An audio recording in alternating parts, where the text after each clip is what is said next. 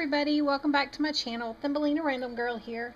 I've got a little fall floral DIY that I'm going to do for y'all today. For purposes of time, I have already taken, and this is all from Dollar Tree, by the way. I've already taken and clipped everything off the stem. If you do not have any wire cutters, you can get them. You can get a pair from the Dollar Tree. I just have, I've got a pair of needle nose that has a wire cutter built into them. Anyway, so I bought this base jar here from the Dollar Tree, and I went ahead and I had picked up 2 bags because I wasn't sure how much it would take, and I'm still not sure if I'll use more. But anyway, I picked up the sand in the sable color, and I just pour that into the bottom of the glass, and then I just take my flowers and I just start. I am going to need to pour more because that's a little further down, so I'll go ahead and use the second bag. The stems, once you cut them off, because like I cut them all the way down, but once you cut them off they get really short, so you got to make sure you have some sand high enough that you can make. That's weird. It smells like fingernail polish or something, some kind of plastic. It has a very odd smell to it. Anyway, so you just start with your flowers and stick them in.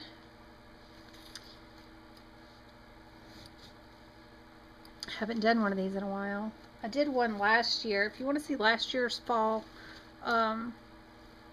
floral arrangement, you can go to my Instagram, and my Instagram info is listed in the bottom of the description box down below.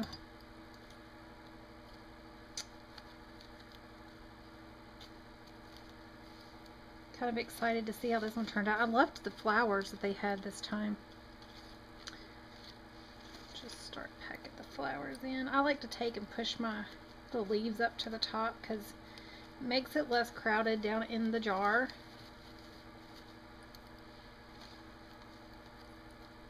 And then sometimes if it gets too much, I just pull the leaves off.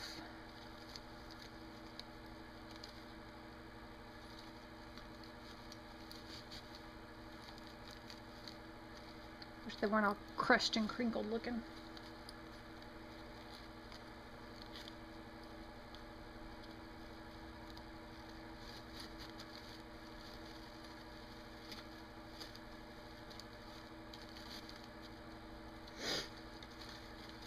This is a different kind of flower.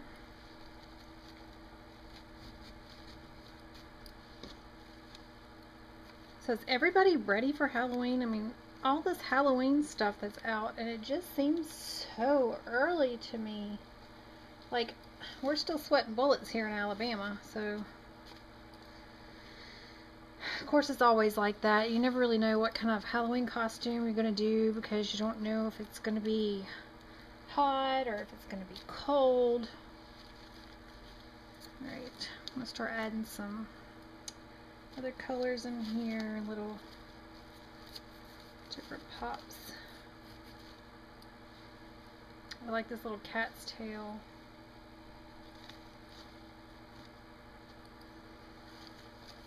Or is that wheat? That might not be cat's. That's not cat's tail. That's like a little wheat looking stuff.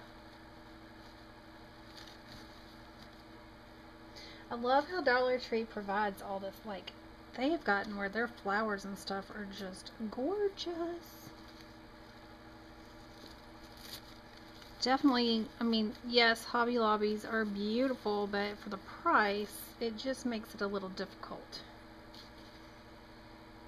Definitely much rather go in and get these from the Dollar Tree.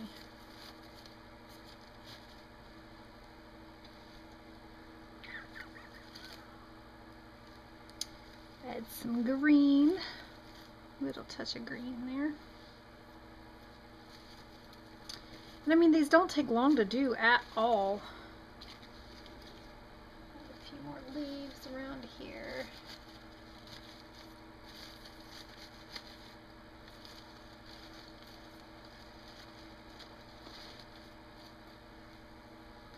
I mean, look, they got like the little berries on them and everything. That's really neat.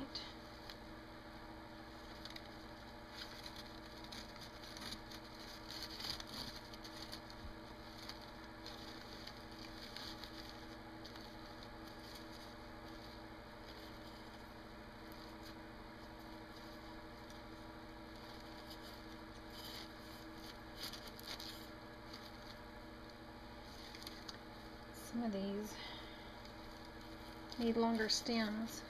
I guess that is the only downfall. You could use longer stems. Alright, last thing I'm going to do, I've got these little scarecrows on these little picks. And hopefully these will be long enough that I can poke these down. Let's see. There we go. Do I want the orange or do I want all the green?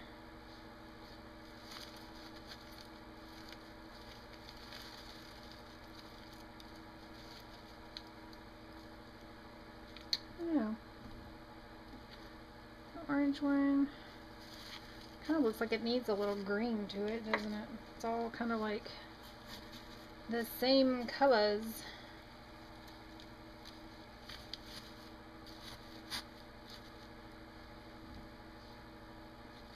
And yet, I like the orange one better. I think I like his hat. It's just fuller.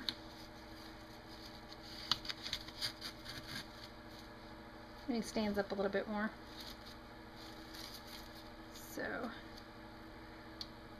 alright y'all, there you have it. So, let me know what you think in the comments down below, and if you enjoy seeing DIYs and you'd like to see more of them, let me know. Give me a thumbs up, and if you haven't subscribed, please do so. And until next time, be your own kind of beautiful. Bye.